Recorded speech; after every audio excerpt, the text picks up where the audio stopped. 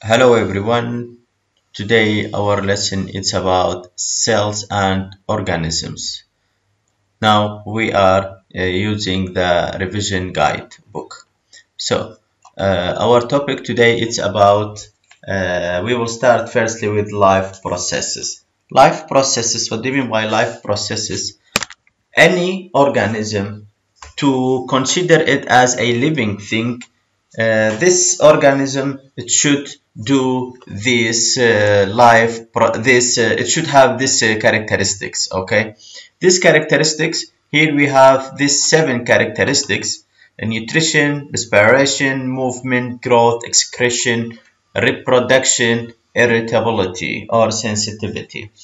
Any organism, to consider it as living thing, it should do this, it should have these characteristics. The difference between characteristics and life process, it is, for example, if you will come here to check your understanding, you will see it says complete the table of characteristics of life with the following life processes. For example, if you will have a question that it says getting rid of wastes. Okay, this, it's an example of life process. Okay, so which, getting rid of wastes, it is which one of these characteristics? Okay, so getting rid, it's an example of excretion. Okay, and the rest of examples, I will do some of them for you. The rest you will try it by yourself. For example, let's take the second one: taking in or making food. So this life process, what do you think? It's which one of these characteristics? Taking in or making food, it's what? It is nutrition. Okay, it's eating, getting food. Then changing position. Changing position is an example of this characteristic, which is movement. Okay, try the rest of these life processes by yourself. Plants and life processes. If we will take a plant and we will try to ask if this plant have these characteristics. For example, let's take the first one: nutrition, getting food. Okay, what do you think? How plants can get food, or how plants can make their food? As we explained before, we said plants make their own food in their leaves by photosynthesis. And also movement. Plants, it can change its position, especially for specific kind of plants. We call them climbing plants. Okay, these climbing plants, it climb, so it will change its position. And one more thing, they are sensitive to features in the environment, such as light. Okay, when we talked about tropism, we said tropism, it's the growth of plant in response to an external stimulus.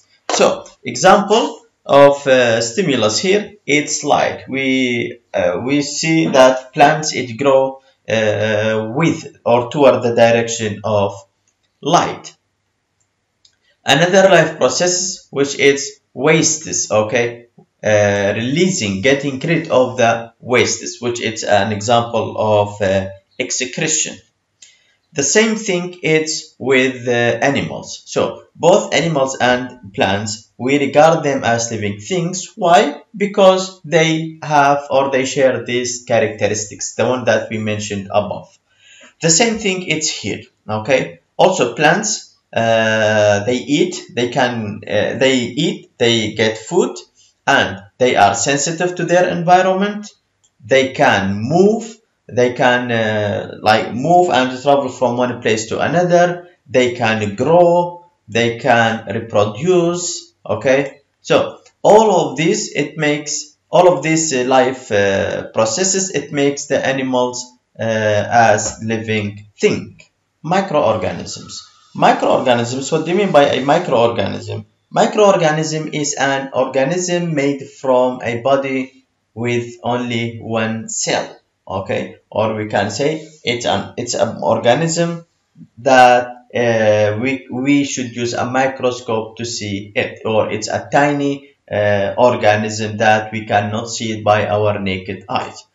More organisms or microorganisms, they have some positive points for our life, or we can get benefit from it, okay, at specific point, and at another points they affect us negatively. For example, how we can get benefit from microorganisms.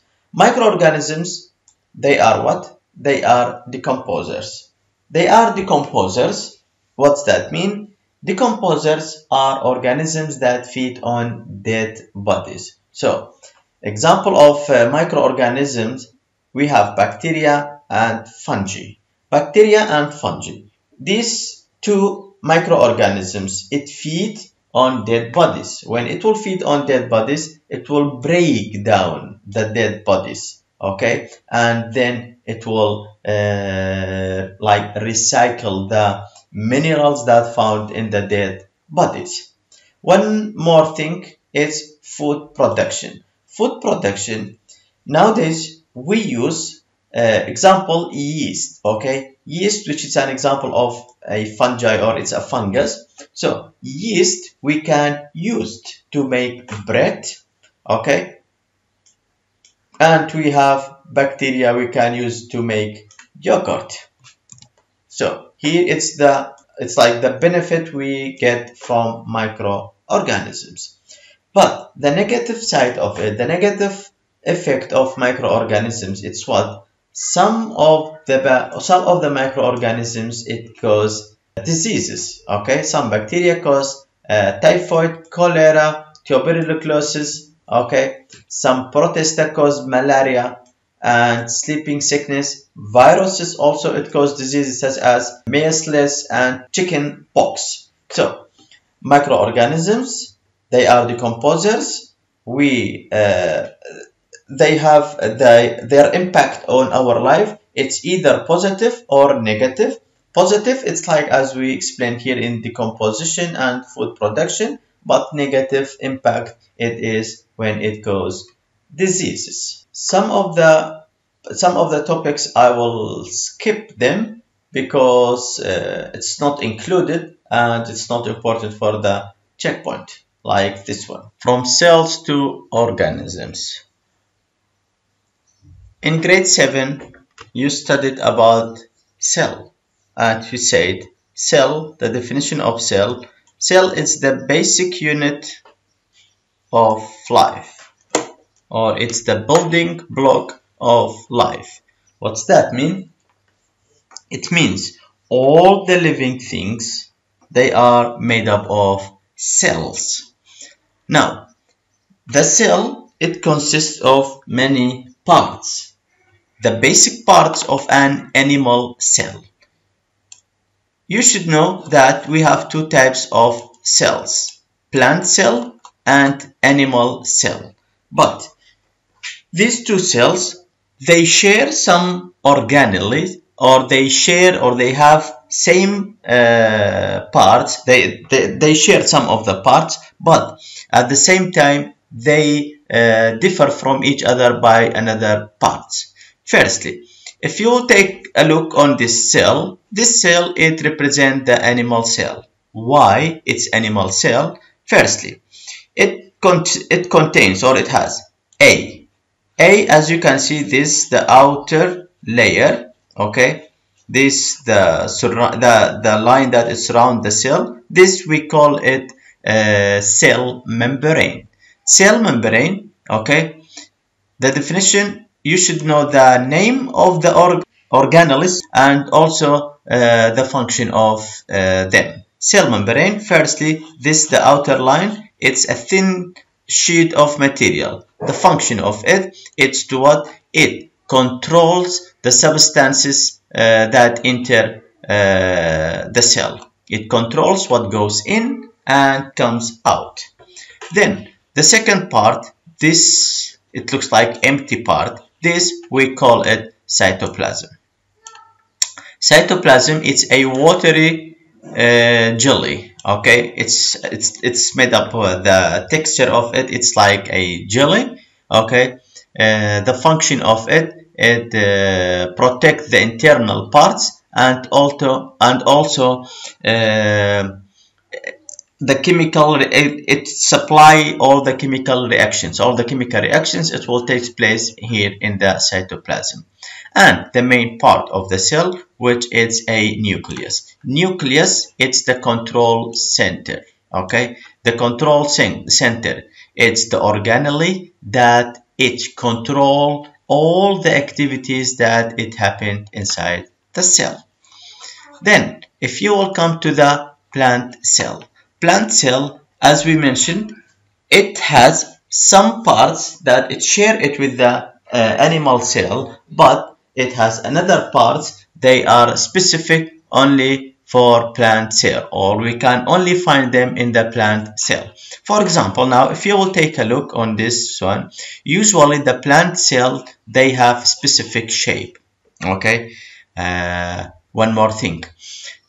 Now, if we will start giving the names for the parts, let's start with the first one, A.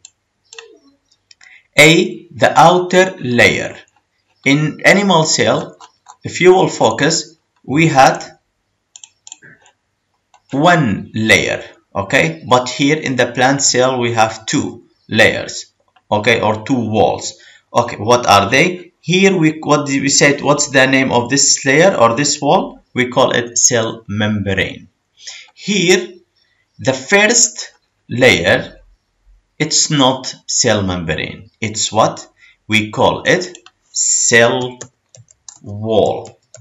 Okay, so if you have a question that it says, which one of this part it found only in plant cell? Cell membrane or cell wall? So what you will choose? You will choose cell wall. Cell wall, we can find it only in plant cell. One more thing, which is, as you can see here, this part, this empty part, this we call it vacuole. Vacuole, okay, it's like a sac. The function of it, it contains cell sap. Okay, so see, it is what? It is vacuole. Then, if you will see this green dots, also we couldn't find them here in animal plant. These green dots, they are what? They are the chloroplasts. Okay, they are chloroplasts. The function of it, it contains chlorophyll, which trap or which capture sunlight for the process of photosynthesis. Now we mentioned cell wall, the first one, and we mentioned vacuole, and we mentioned the chloroplast. So these three organelle, or these three parts, we can find them only in plant cell. In addition to that, there will be, of course, now we have B, E, and F. Okay, what do you think? What are these? B, E, F. F, it's the nucleus. E, it is the cytoplasm. And B, it is the cell membrane. So you should be familiar with the differences of plant cell from animal cell. In addition to that, we have some cells, some we call them specialized cells. Specialized cells, it means a cell that it has a specific function. In our body, we have many of these specialized cells. So you should be able to identify them, and also you should be able to mention the function of each one. For example, take a look. Now we have 1, 2, 3. These three, they are what? They are cells. But what kind of cells? These we call them specialized cells. Why it's specialized? Because each one of these, it has a specific function. So what you need to do, you need to know the name of each cell and the function of this cell. Let's take some examples, okay? Muscle cell. Muscle cell, if you will have drawing about a cell, muscle cell, we don't have it here. Okay, muscle cell, the structure of it, it's spindle shaped, capable of movement. What is the function of muscle cell? It helps to it helps for movement. Okay, then what's this? This cell, we call it nerve cell. Nerve cell, the function of it, okay, nerve cell, the function of it, it's to transfer the electrical signals. Then we have ciliated epithelium cells. Ciliated epithelium cells, these are the ciliated epithelium cells. They are epithelium, and we call them ciliated because it has this outgrowth, this cilia. Okay, where we can find this and what is the function of it? Okay, cells line the windpipe. Okay, so it line the windpipe or the trachea. The cilia, the function of this cilia, it's what? Cilia move dust-filled mucus away from the lungs. Then this example, focus on this example and this one, these two, the root hair cell and the nerve cell, because in the questions of checkpoints for many years they repeated the question, the same question.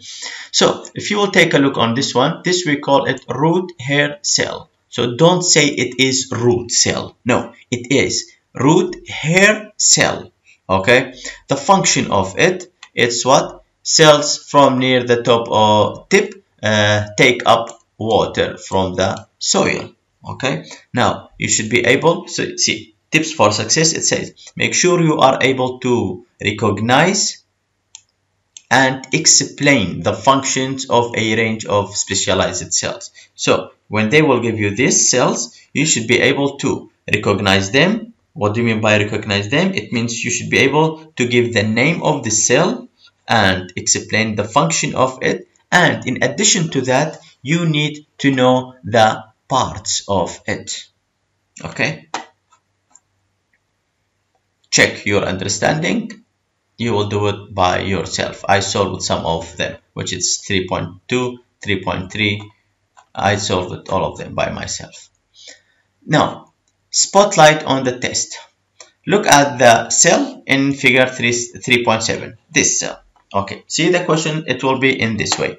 Name the cell, name one special feature of this cell. Firstly, this is one cell. To identify it, the name of it, this, it's what? It's sperm. It's sperm cell. So name the cell, you'll say sperm cell. Then name one special feature of this cell, the function of it, it's able to move. Okay, adapting to habitats. Firstly, you should be able to give a definition for a habitat. Habitat, it's what? It's a place where a plant or an animal lives.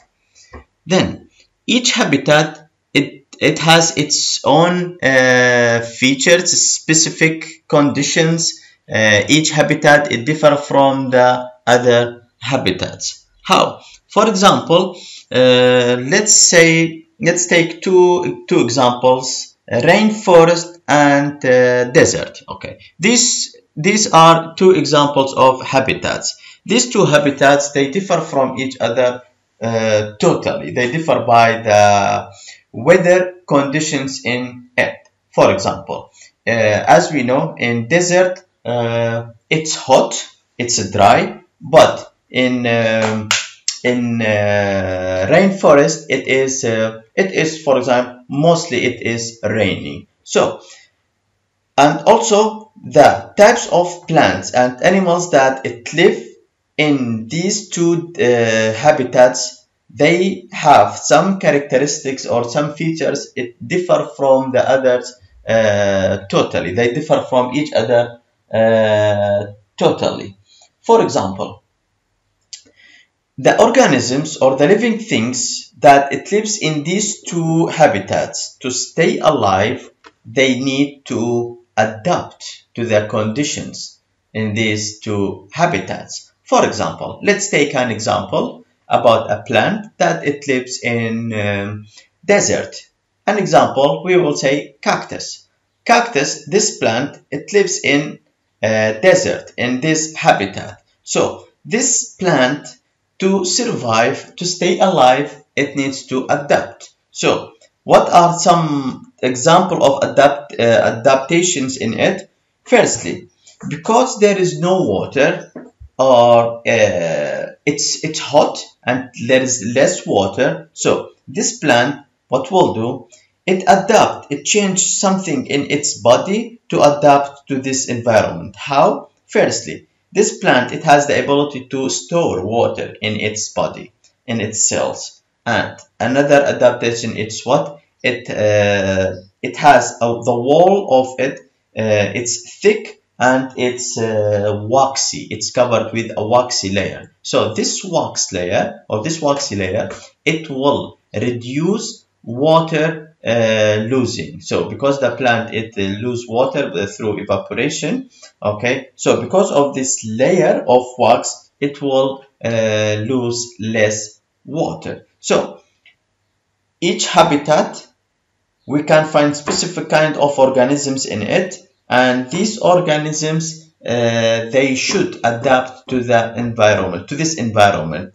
to stay alive. So you need to be familiar with some example of animals and plants, where they live and how they are adapt to the environment that they live in it. Food, energy, and populations.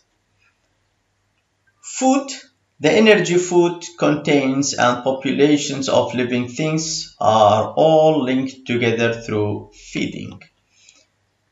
Firstly, population. If we want to give a population a definition, we will say population, it's what?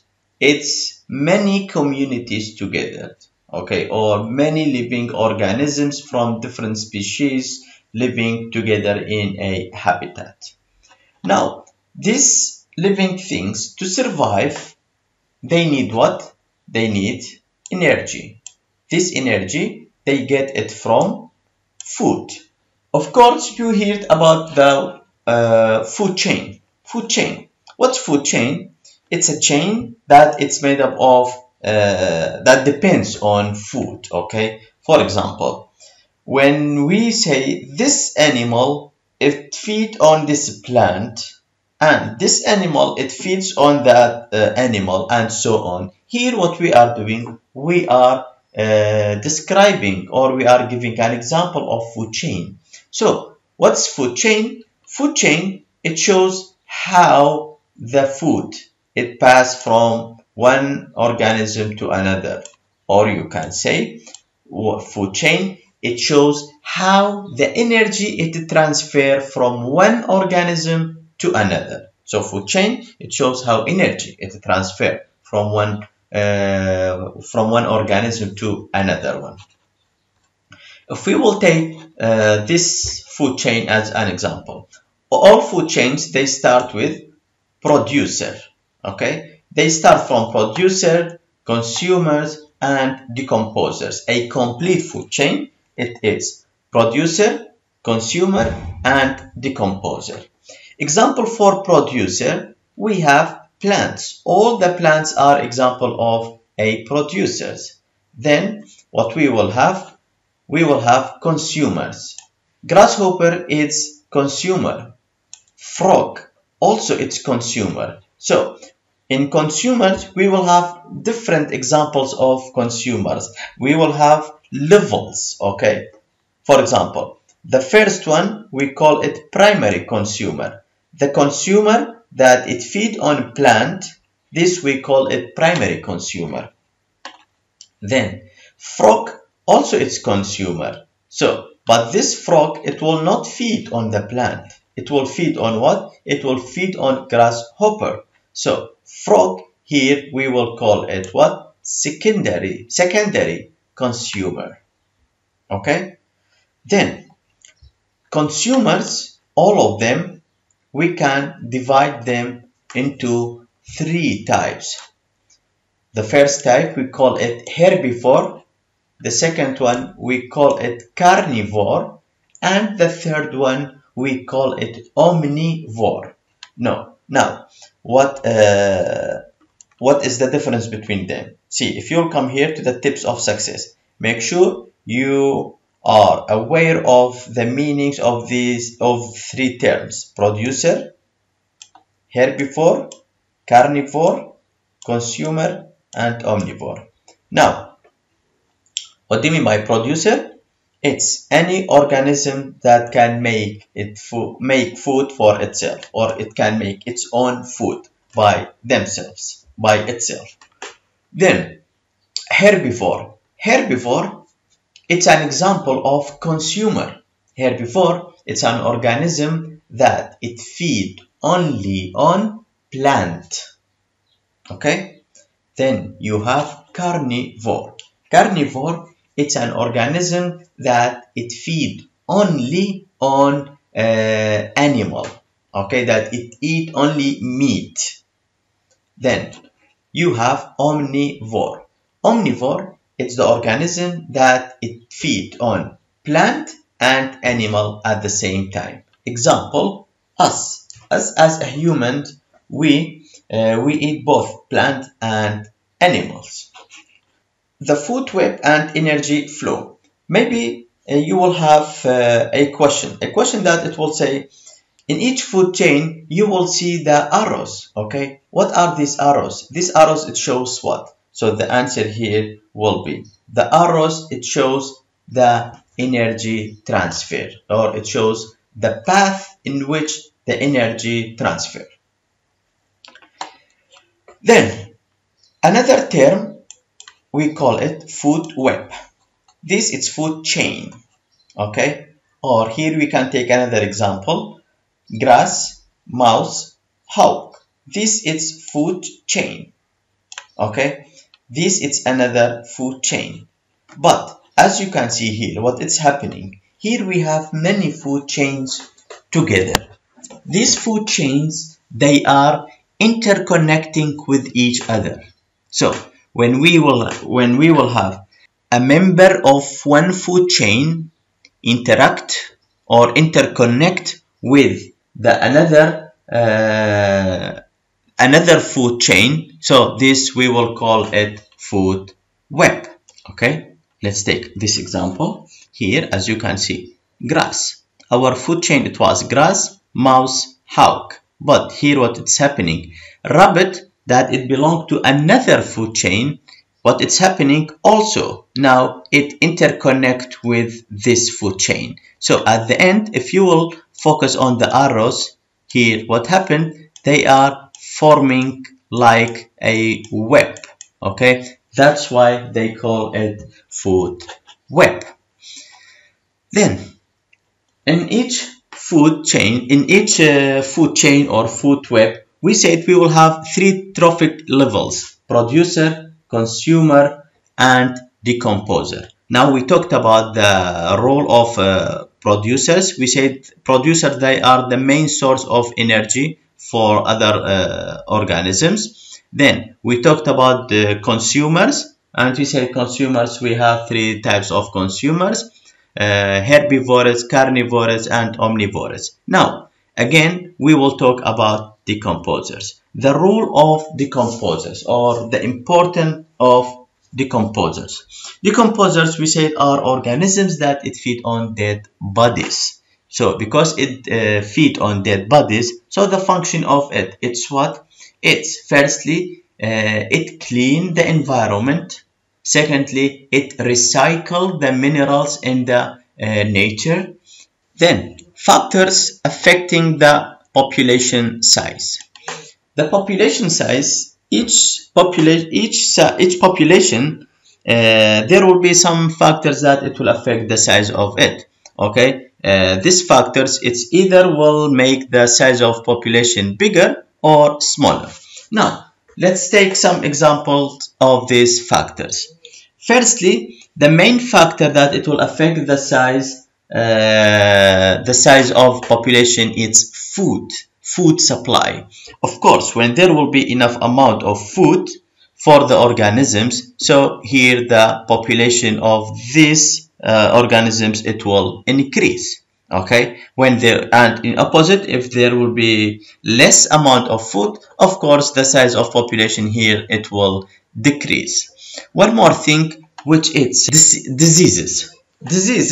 If there will be a disease, this, it will affect on the size of population. What will happen? More diseases, it means smaller populations. And another factor, which is the rate of birth rate, okay, the number of individuals that are added to the population each year, and the death rate. Okay, so the proportion between birth rate and the death rate. Of course, if there will be more birth than death, so the size, it will increase. If it's opposite, the size, it will decrease.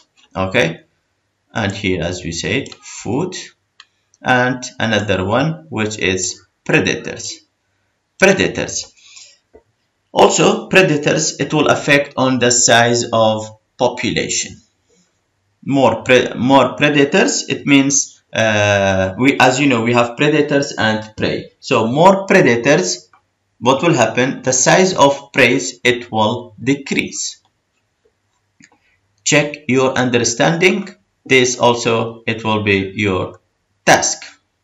Energy sources.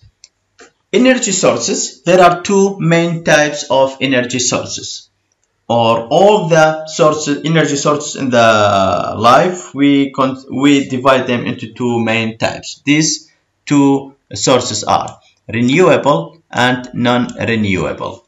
Here you should be able to give a definition for each one of them. What do you mean by renewable energy source? Renewable energy source, it's a source of the energy that it will never finish, or it will never end up. It's like as much as we will use it, it will not finish. For example, sunlight. Sunlight, as much as we are using it, the light or this energy, it will not end up.